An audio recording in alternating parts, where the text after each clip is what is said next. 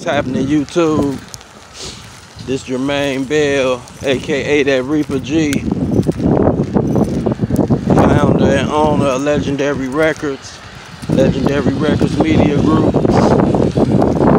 and also the founder and holders of the Truth Organization, where our mission's goal is to expose the truth on whatever the topic may suggest. Anyway, I jump up on here on this rainy ass day. Feel like it's little sharp spikes dropping down on the motherfucker. That shit, boy, like little dicks, little goddammit, little razors hitting your ass, goddammit. So if you ain't driving, get your motherfucking snowsuits out there, bitch. That's what the fuck it look like this shit finna turn into.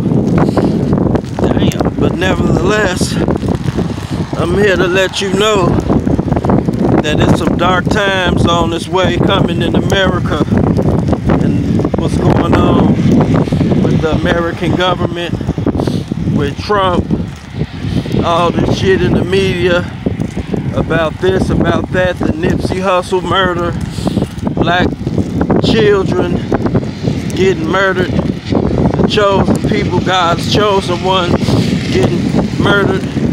Then we got truthers getting locked up for exposing the truth on governments and what's going on around the world with the bankers, the private banking entities, mainly the Rothschild dynasty, who are the people that basically are above the law, because this is who the governments worldwide, this is who supplies the governments with their money supply. The United States does not control, mint, or make its own currency. It is made, the mint currency that we have in our pocket, and it actually ain't even yours. This is a loan basically given to you on account of your circumventing free labor, really. You know what I'm saying?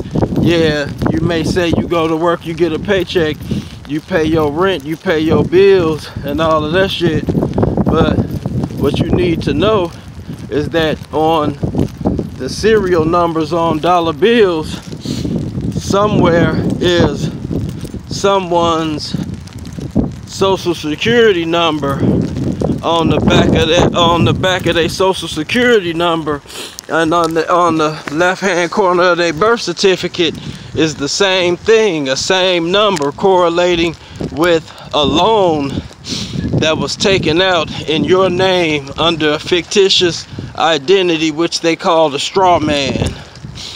But I went off into something else. It's some dark days coming up in our government where we as a people gonna really have to unify, and like the time is now. Ain't no more talking, fucking around, having these discussions and marches and protests and all of this. That shit not working, man. It's time to get out here, make our voices known, and take what's rightfully ours back.